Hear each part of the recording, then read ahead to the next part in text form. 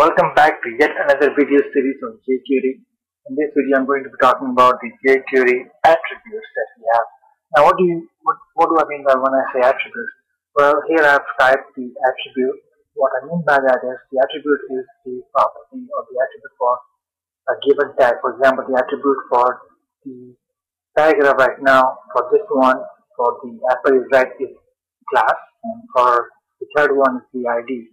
Now, when I type here p class, then what jQuery will do is that it will return all the array of all the paragraphs that has the attribute class.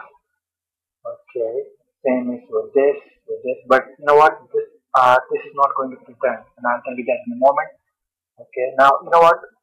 They say to chase worth 1,000 words, so let's just save this one and let's go straight to the preview and let's see what we get.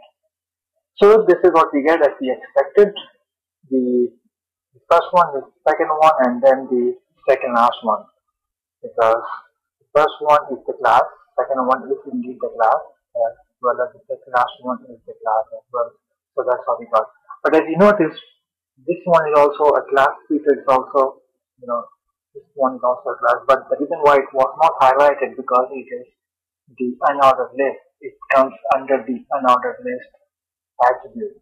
And here we have instructed jQuery to give us all the classes that are in the paragraph. So that's the reason why we did not get this one. You know what? Let's, for the curiosity, let's instead of P, I'm just going to type UL, the unordered list, and let's see what happens.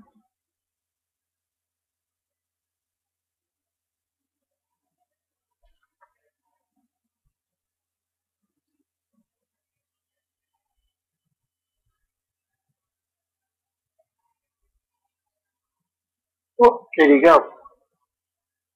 This is now selected. The reason why it was not selected before was the UL has the ID and it does not have the class, whereas LI, the list, has the class. So that's why it is all selected.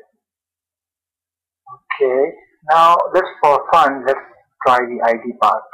Okay, let's type P and then I'll type the ID and let's see what happens. Alright, we only have one paragraph that has the ID and which is this one.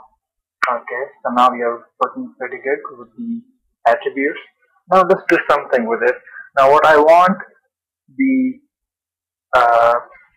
jQuery is return all the paragraph that has the class with that has the class or the ID that begins with para.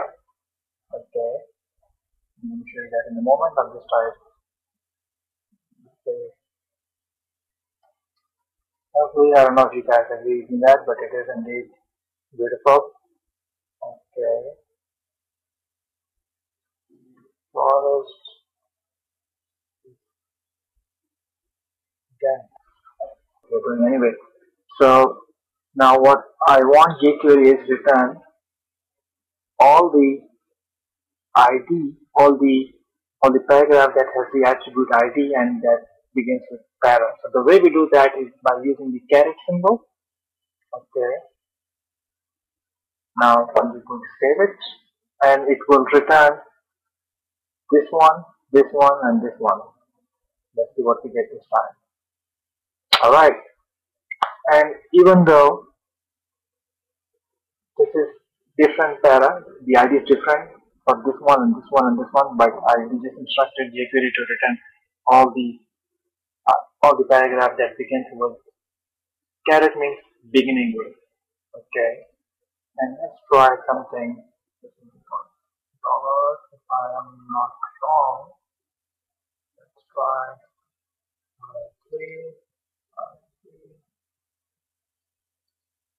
and there you go. Caret means begin with and the dollar sign means ending with. So we just did that. If I now type, let's say A1, okay, now it will return the paragraph right here. It will return you, this is the selector. It will return the paragraph that has the ID ending with A1, which is right here.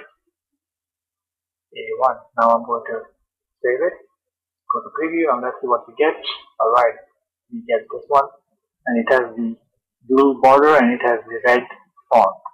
Why? Because they have specified here the font, the color should be right and the border should be so and so.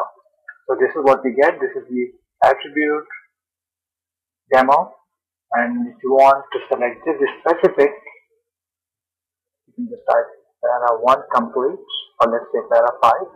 Then this particular thing will be selected. I'll get it. Control S for save, or for preview, and we get the last one because they specifically told jQuery to give me the paragraph that has the attribute of the ID with para 5. So that's how we do it.